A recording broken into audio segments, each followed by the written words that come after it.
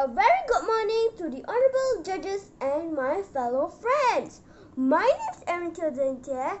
I am 8 years old and I am studying SK Bukit Tinggi Klang. Today, I would like to introduce you to my drone model which I have created for the Drone Super Junior competition. Ta-da! This is RH19, Robot Helper 19.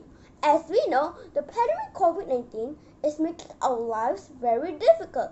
There are people in quarantine because they came into contact with COVID-19 patients. So, this drone is created to help deliver food to people under quarantine, just like the food panda.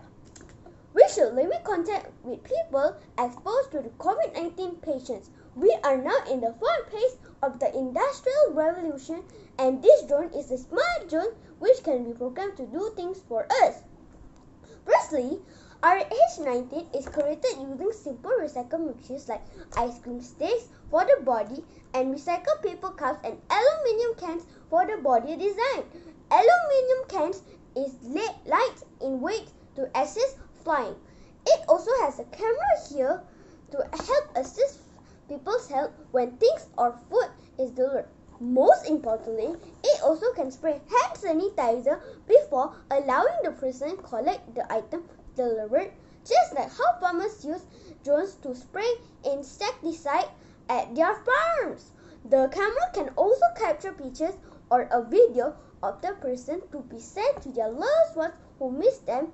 As we know, some of our grandparents are not good in IT, and the drone can help them to do just this. There is a small speaker so that can talk to the person and see him on the camera. There are two hooks which can be hooked items like food and snacks, as well as small items below 1 kg. I have used 6x4 blades propellers so that it can be more stable and powerful as it needs to carry weight when flying.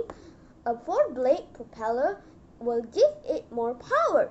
I have learned about the technology that powers a drone and the scientific principles I have while building the drone. Lastly, I want to thank my family for support in building this RH19.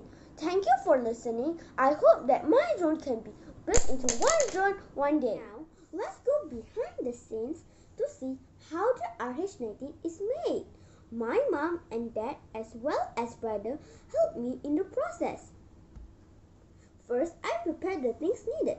I will need a box and some recycled papers, ice cream sticks and aluminium cans for the arms, a paper cup, plastic corks as sanitizer pump and speaker, a plastic cap from milk carton as camera, straws to make propeller blades, 2 brake clips as hooks, glue gun and scissors.